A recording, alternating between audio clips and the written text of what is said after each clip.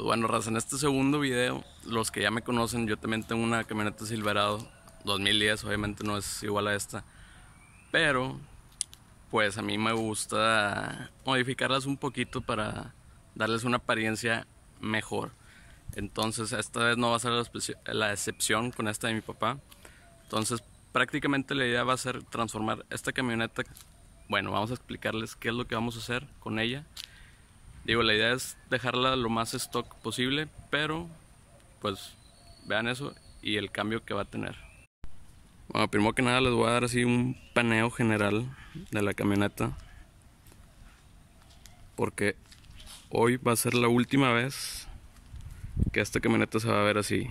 A partir de hoy deja de ser la Silverado de agencia y la vamos a convertir pues en una camioneta mucho más bonita y mucho más elegante. Digo, sí, de por sí es una camioneta que la verdad me gustó bastante, la nueva línea. Entonces así es, así luce el día de hoy. Y justamente el día de hoy pues esto va a cambiar. Les explico a grosso modo qué es lo que vamos a hacer. Lo primerito que vamos a hacer es esos rines feos de Silverado. Vámonos, no nos sirven, no los queremos aquí. Vamos a poner, lo único que no convencí a mi papá es ponerle unos rines 20, pero bueno, esos rines de acero son rines 17. Vamos a subir una pulgada más, vamos a poner un rin 18. O sea, vean, realmente están muy feos. La camioneta no luce con esos rines y esas llantas. Entonces vamos a subir una pulgada más a rin 18. Un rin que está, que les puedo decir, está con madre. Y una llanta, si ven la cara de esta llanta, pues está normalona, ¿no? Entonces le vamos a poner unos all terrain. Tampoco muy groseras, porque tampoco mi papá no me dejó, no quiso, no se animó. Pero bueno, eso lo vamos a hacer en cuestión de las llantas. Cuestión aquí de la parte de atrás. Vamos a pintar la defensa esa negra. Todo esto al color de la carrocería, gris. Esto obviamente le va a dar una vista completamente diferente. Digo, no se ve mal así, o sea, hasta me llega a gustar un contraste negro con lo plateado. Pero bueno, pintar de gris. El troquelado ese Chevrolet, ya estuve viendo en eBay, venden un vinil con las letras ya así cortadas, láser. Entonces vamos a forrar, por así decirlo, color negro mate.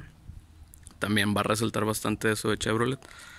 Pues de este lado igual, los rines. Otra cosa que vamos a cambiar va a ser aquí en el retrovisor. Esta parte la vamos a pintar color de la carrocería igual. También hace un contraste, digo, no sé si se lo pueden imaginar, pero hace un contraste bastante chingón. No pintarlo todo, sino nada más esta parte y que todo se quede negro, chingón. Y pues obviamente, si ya andamos pintando cosas, pues ¿qué creen que vamos a pintar? Exactamente el frente lo vamos a pintar, esta defensa, bueno, solamente la de arriba, esta, al color de la carrocería. Esto de Chevrolet también al color de la carrocería. Entonces volvemos a lo mismo, el contraste que va a ser el negro con el color de la carrocería, esto, y que la parrilla quede negra. Yo ya lo tengo bien visualizado, bien checado. Se va a ver muy bien. Este detalle, esto se va a quedar así en negro para lo mismo, hacer contraste. O sea, no queremos atascarle que todo se vea gris, porque tampoco no es la idea. Y otro detallito que estamos viendo es, sí se alcanza a ver. Este tipo de spoiler que le pusieron hace que la camioneta quede muy abajo. Ya estuve viendo por abajo, está nada más amarrado con grapas. Creo yo que la función o la finalidad de ese spoiler es que para la aerodinámica. pero pues a la primera que estorbe, también a chingar su madre se va. Y qué más. Bueno, otro detalle que le vamos a hacer es el polarizado de este vidrio de atrás. Por ejemplo, cambiarle el polarizado de aquí atrás son cosas que, no sé, te van a costar 300 pesos. O sea, bueno, un polarizado normal, no el inteligente. Y le va a cambiar la vista bien cabrón a la camioneta. O sea, son esos detalles que dices, no sé qué tiene esa camioneta, pero se ve con madre. Entonces esa es la idea, que se vea una camioneta todavía original, de agencia, pero que la gente diga, ah cabrón, no sé qué le hicieron, pero chingón.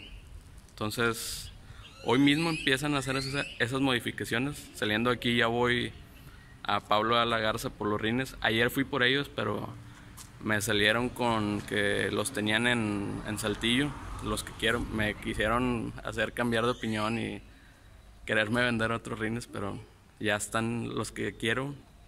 Ya le gustaron a mi papá también, entonces están con madre.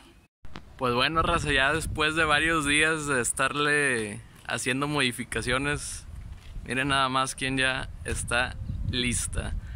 Vamos a ver los detalles para que vean la comparativa de cómo estaba y cómo quedó.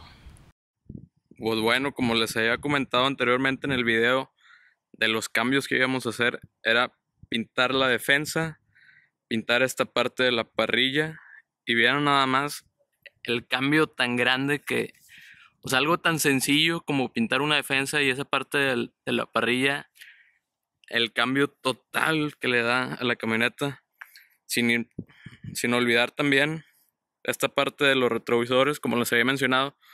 No pintar todo, sino nada más ese pequeño detalle también. Eso era algo que me daba un poco de miedo, si lo soy sincero. No estaba 100% seguro que se fuera a ver bien, pero viendo el resultado así, tal cual, la verdad sí me gustó bastante. No me arrepiento en lo personal de haber tomado la decisión de pintar eso. Y obviamente otra cosa de las que más me gustó, esos rines. Si se acuerdan, yo les dije, esos rines están con madre. Y, o sea, me gusta bastante cómo se ven en la camioneta. A pesar de que es un rin chico, son unos rines 18. A lo mejor mucha gente va a decir, ay, no mames, güey, esos rines ya son viejos. Pues sí, son relativamente pues, viejos también, entre comillas.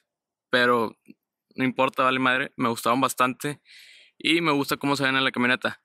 A lo mejor hubiera estado mejor, o bueno, un RIN 20, pero igual, RIN 18, poderle poner una llanta gruesa también es clave, porque, o sea, por si no saben, si ustedes ponen un RIN 20, la cara de la llanta va a quedar mucho más chica y la camioneta va a quedar más dura. Entonces, al poner un RIN 18, una llanta con cara gruesa, el manejo de la camioneta no va a sufrir ningún. Y esta vista del retrovisor, les digo, me gusta bastante. Excelente. Y por último, si se acuerdan que otra parte íbamos a pintar de la camioneta, es la defensa trasera.